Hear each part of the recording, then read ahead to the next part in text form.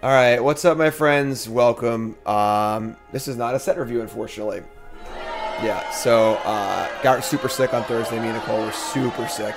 Worst day of the year by far. I won't go any further than that. And set review is supposed to be on Friday, but still feeling really bad. Moved it to Saturday. Now it's Saturday, and I'm still feeling pretty damn awful. So you can see here, that's me being left on my fumble tip. We're going to move a set review to Monday at high noon still. This does crunch things a little bit because 10 New Brews is on Wednesday, but I just can't do it. So as a little apology, I do feel really bad about moving it twice. Obviously, this is really important for me. It's my main content cycle. It's like really important for me to do my new things, and now I'm super behind. Also, everyone else is gonna have their set reviews out first. What can I do? But as an apology, I'm gonna play a deck for you. Play like a match or two with a deck that we considered as a version of Vampires for the Pro Tour, and we decided to dismiss it because we only had like a few days left, and it felt like Rakdos was really good anyway, and like it felt like this was too different to try and work on. But I haven't played this on content yet. This is a version I've not played at all. I kind of kept it in my back pocket, and here we are. So it's just Vampires in Pioneer, splashing green for 8 elves and 3 copies of Huntmaster's Redemption, which is a saga. Makes token, then you can sack a creature and search for a creature. This can go find your Vainiper, which is kind of awesome. And it's a little bit of aggro pump here too. So obviously turn 2 Preacher or turn 2 Sorin is freaking awesome.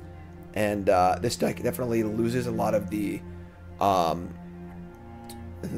flexibility and like the filtering that Bloodtithe Harvester and Fable give you. But in exchange for a much faster, more powerful clock. Turn 2 Preacher's insane.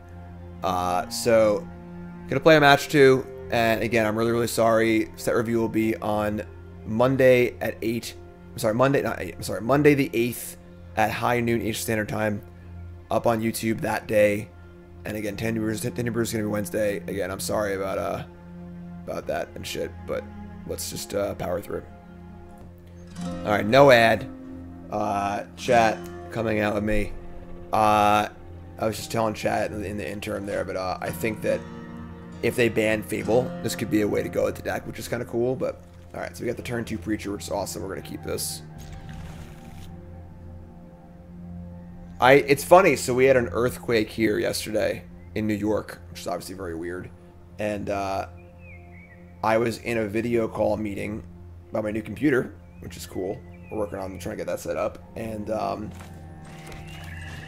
I'm in the call, like in the middle of like a business call, and Nicole just like gets up and she's like, "Did you feel that? Is the house shaking? What's going on?" And I'm just like, "What are you talking about?" Like, you know, like Nicole never will interrupt me during a meeting or whatever, like some, you know. So I'm like, what is going on? Like, and like I just didn't even notice it at all.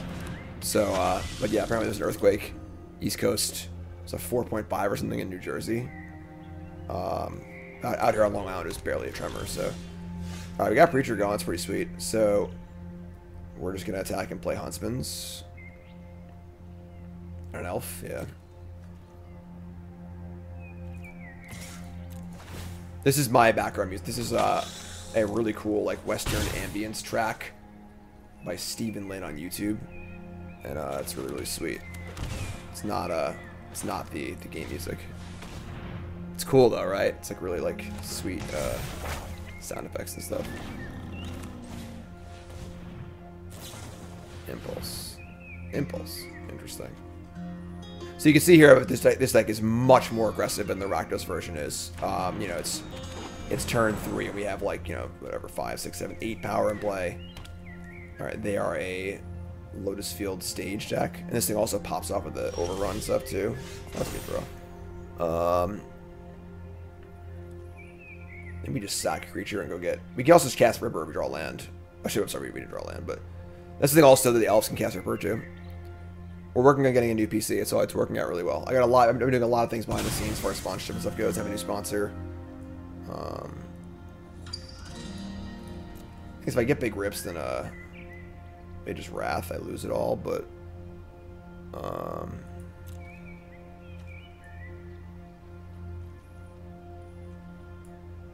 anyway, I cast the Thoughtseize. We cast Ripper also and it resolves, so we can push through a Wrath or something. This deck is really cool. I was a pretty big advocate for it.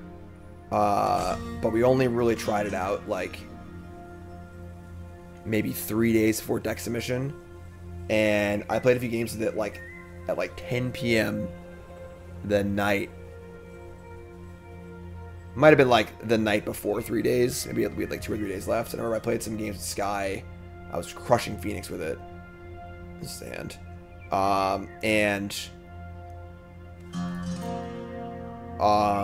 That's annoying. And, so Sunfall counteracts the... What a weird hand. I was really, really enamored with it. I thought it was a really cool idea. But, like, we had our meeting on the morning the next day, and I was like... You know, they're like, Jim, what do you think of the other Golvari deck? And I was like, we shouldn't work on it. It's just too much to do in a short period of time. Rakdos seems really good.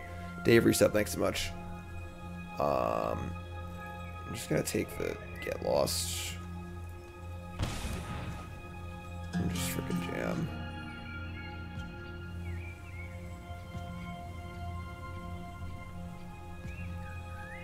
I mean, they don't have any mana, so, like... Yeah, they're going to March the Preacher, pitching a card. It's fine. We're just going to try and kill them, so...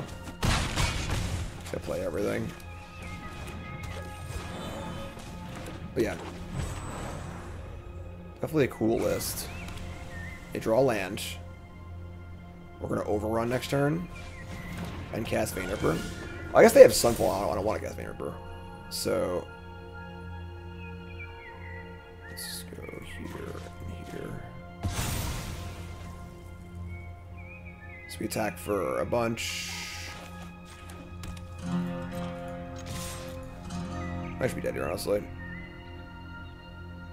That's the problem, Chrome Channeler. See, that's the problem in this business. Chrome Channeler, sorry to hear you're sick. Watching other set reviews now. That's it. You gotta be first. Alright, we didn't draw land. That's lucky. So...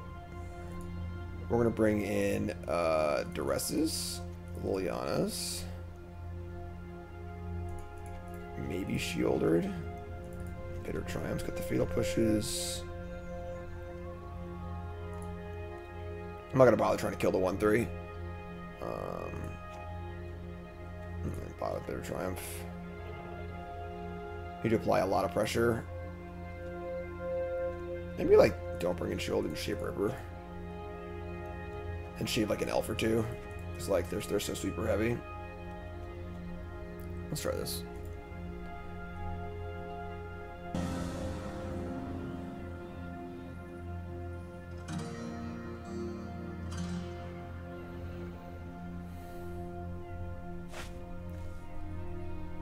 Okay. This is fine.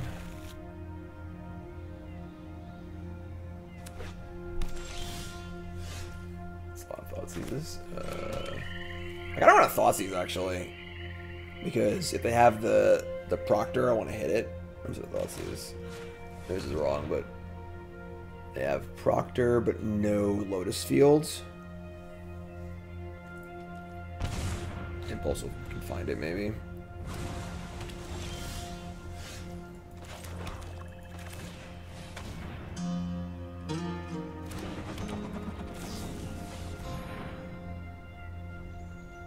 Appreciate that, Plasma. And again, I appreciate all the well wishes, everyone. You're all awesome.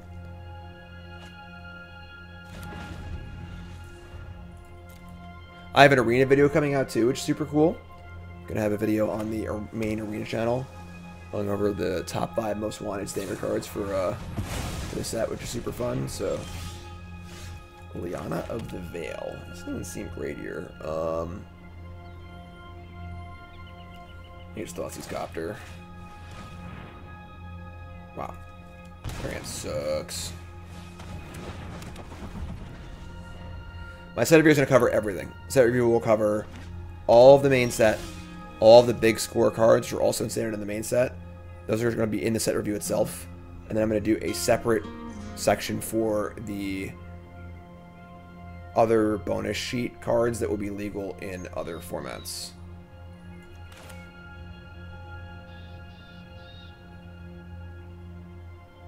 I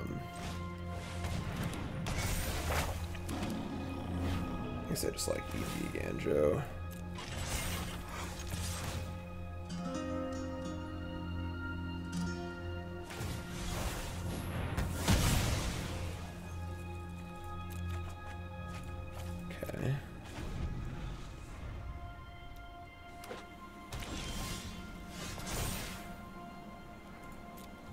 Could search for a Ripper. Obviously, it just seems bad. So I should have watched these first probably.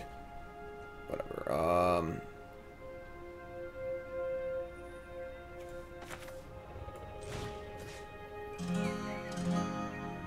I definitely have a spell in their hand, honestly. I should put land first. I can see like a sensor. Sure, that's fine. Just gonna say go.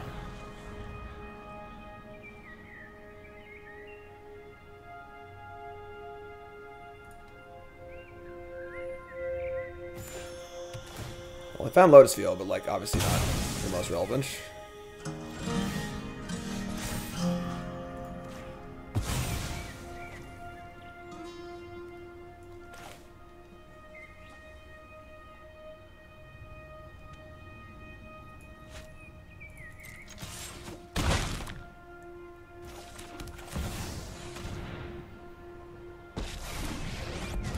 It's like it's a little lighter on like things to make Sorin good, but at the same time, obviously, it's, you know, casting it faster and stuff. This is a much more aggressive version of a deck for sure, like much more aggressive.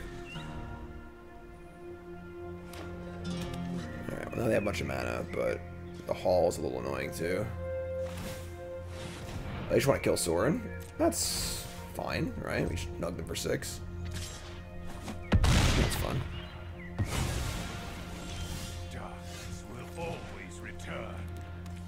Yes, as I said earlier, but this is a deck that we were considering it. Ultimately, decided to just put it aside because we didn't have enough time left to work on it.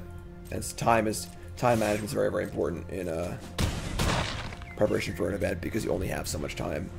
And it was a rabbit hole we could have gone down, but like I think it would have been detrimental rather than beneficial overall.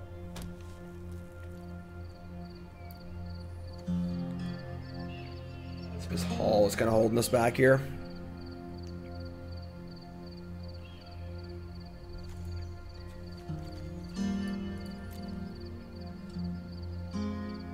Probably a matchup that's better for Rakdos, but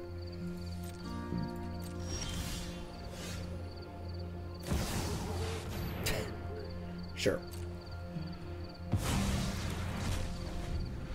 Yeah, the thing is, we also just thought Rakdos was great, so like, you know, there wasn't like Rakdos was missing something per se, you know. All right, that's a good draw. So if I were to fire in 3, 4, 5, 6. If I fire in with the Mutavaults, they block and go to 2, and they can't make a token with the Arden Veil or use Thespian Stage. I think that's worth it.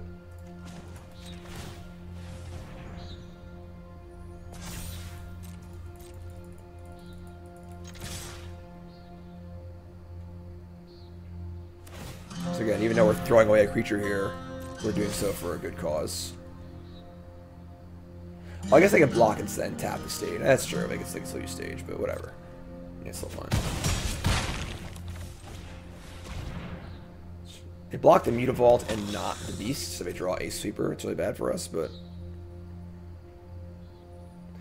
wouldn't even Mind Splice Apparatus be good in Standard? Some redundancy, I think. It's hard to build a deck that's good with Mind Slice, but also good when you don't draw it. They copy. So they have 2 Lotus Fields now. Now if they draw land, they can. So now they can. They weren't dead. They could block with the Hall and make a token, but whatever. Sure, we'll take it.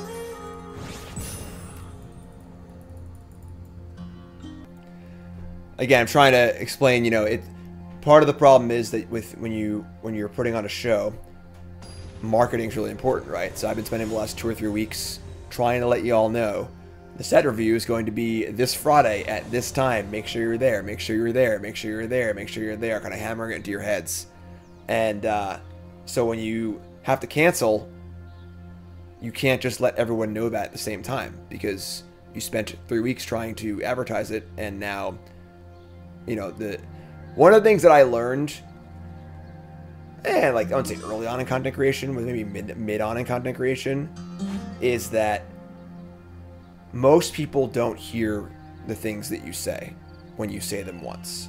You know, it's easy to think, this hand sucks. On a mulligan. That's better.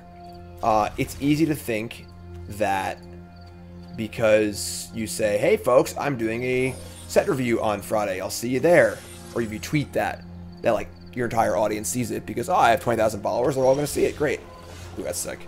What you don't realize is that I would say you have like your like hardcore audience, you know, say that's like 5 to 10% of your audience that is, you know, subscribers, always have a Discord, you know, this is the mirror, you know, and they're always there and they're super into your stuff. They'll always know for sure, but that's, you know, maybe 10% of your audience. Greasefang, huh? That's terrible for us. But 90% of your audience, you know, of the 90% of your audience, I would say maybe 20% of them will see, maybe even less, 10% of them will see any given stream or tweet. So you need to say it, you know, I don't know, 5 times, 10 times over the course of a week to try and get everyone. Otherwise, they just want to hear it, you know, so, their hand's pretty bad, at least. So, now that I'm here trying to reschedule my thing, that entire 3 weeks of promotion is gone, and I try to get everyone in one shot, be like, hey, actually, it's going to be tomorrow, sorry, you know, which sucks, so. Young, good game, my friend. Alright, they just got to land. You know what time it is, folks. Time to do the thing. I'm a vampire. House Markov grows stronger.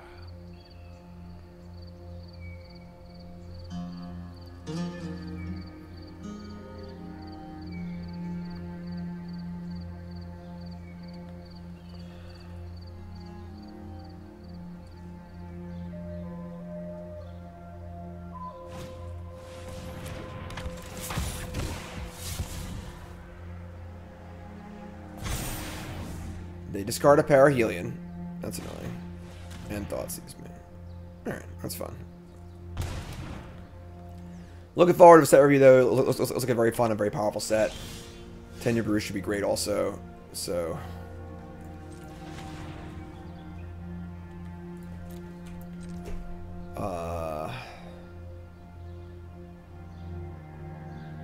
I'd say I want to defend Soren, actually, so... Let's do this. But a taste of my power.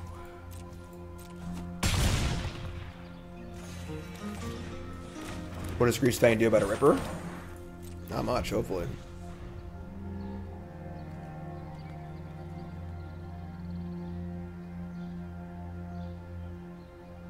What's up, Bobby? Who am I going to see on Monday for this set review? Raise your hand in chat.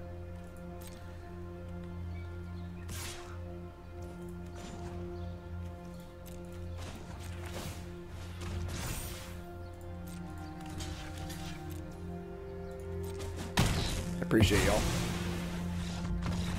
Big rips.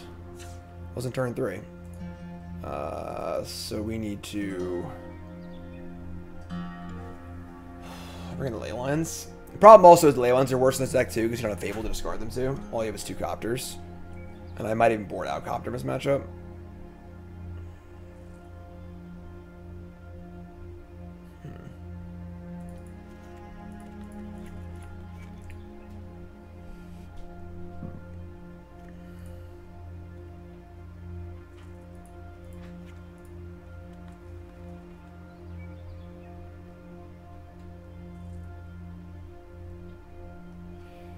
Bring ley lines. I'm gonna leave in the Copters because discarding ley lines is important. Let's try this. Huntsman's good. It's a good card. Just like good card on rate. It's 3 for 3, 2 permanents. Can tutor for stuff. Little overrun pump. Just a fine card. Double ley line. Alright, I guess we're gonna keep. This is a fun question we had in testing a lot. Was like, do you put both ley lines in? Obviously, in Rakdos you have blood tokens and fables to discard and loot. We only have the Copters, so Monday's the eclipse too. Ugh. Sick physically or mentally.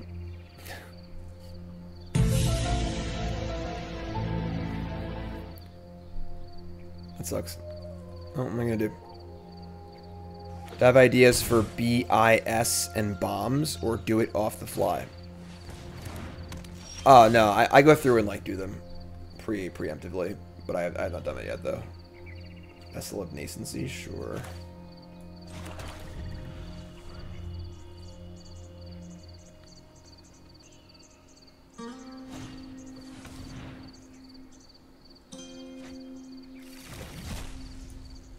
Reverse, okay. Thought sees me, sure.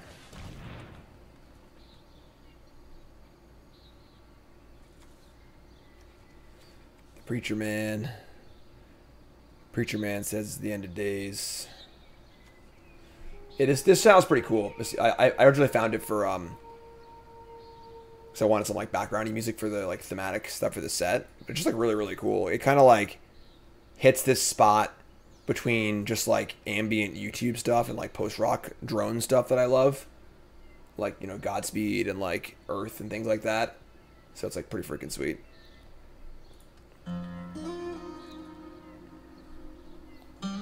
You're in a 99% eclipse area. It's funny. I saw take Bitter Triumph. I saw that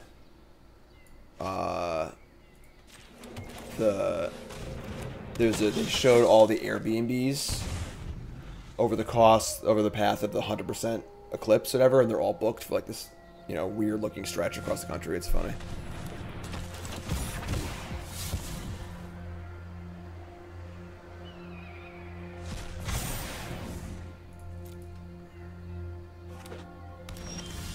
Alright, the Preacher Man it is. So just gonna start gaming Preachers here.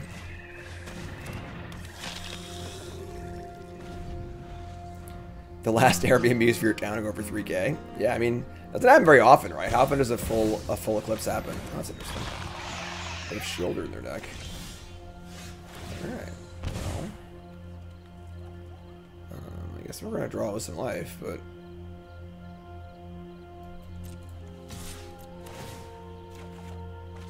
Big rips!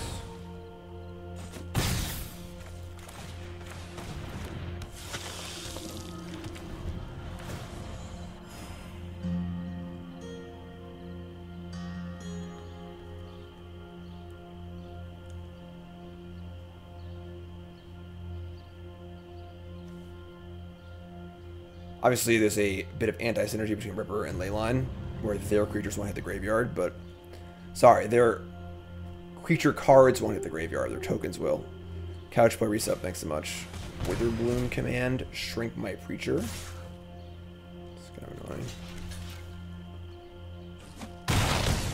Alright, now we just get tokens, so it's like fine. Drawing a land's really good there, just trying to find a land for Ripper.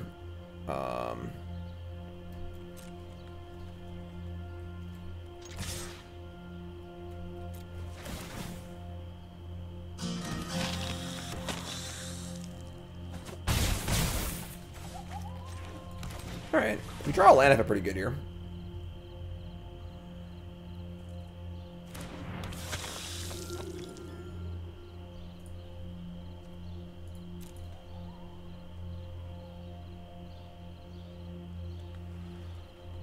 What can this find? Artifact, creature, finds a vehicle. Oh no, I found a boat. Dying means goes to the graveyard. So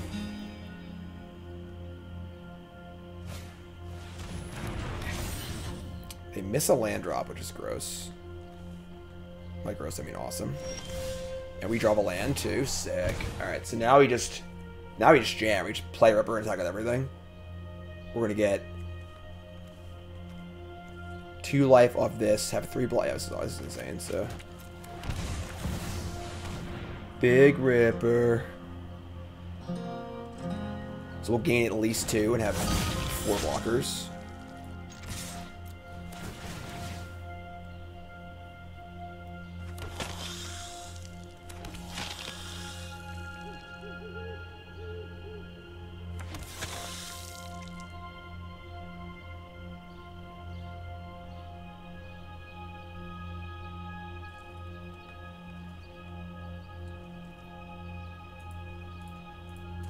The video I did for the arena channel came out really well too, so. They go to 6, I go to 5, say go. I mean, I think we're golden here, right? I don't think that... Unless they have, like... They have, like, that blot out card. I can exile this without us taking 8 damage. I think we're still in, like, okay shape then, but...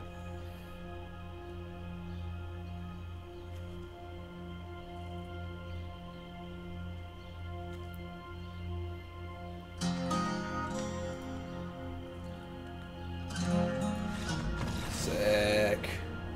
Game. Well, there you go, folks. A deck we thought about playing for the Pro Tour, ultimately didn't have time to work on, but I think it's really cool, and a deck that could be a really cool deck. If they ban Fable, which is certainly a possibility. So, that's it for me, folks. Again, really sorry to reschedule again, but I just feel like absolute dog shit, and I'm gonna take a few days to get better. It really sucks for me because, like I said, like, on Wednesday, me and Nicole had, like, the most productive day. We got so much stuff done. Like, I recorded the arena video for the Magic. I recorded a video for the official Magic channel, wrote my article, recorded another video, wrote a bunch of emails, got new sponsors on the way. Literally just did a whole bunch of shit. Got so much done. We were so pleased. Like, that night, we're like, man, this is awesome. We got so much done. We're feeling so great. We're finally getting on track. And then the next day, it's just a shit show. It's an absolute shit show. And we're still recovering. And now we're super behind again because, obviously, that's just how it works. But Cassian's fine, though. He didn't get sick at all. So, but yeah. So, Ceremony's going to be on Monday. Tender Brews is on Wednesday. And then, of course, next week, the release is the following Tuesday, which will be the start of Bronze Mythic. And then I leave for Command Fest Dallas and then the Pro Tour, which is insane. So not a great time for me to get sick, obviously, but it is what it is. And I'll see you all on Monday up on YouTube also. And again, I appreciate your support. And I'm really sorry to freaking have to move this around and stuff. It just fucking blows, but it sucks. So, all right. YouTube folks, love you. Like, comment, subscribe. You're all great. Peace.